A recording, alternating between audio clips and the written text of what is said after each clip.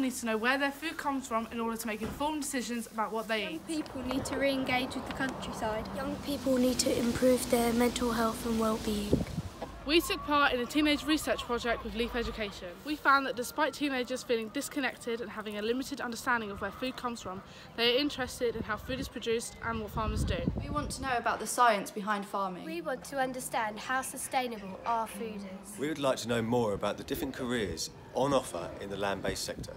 We want the industry to listen to us, listen to young people, because we are the future of farming.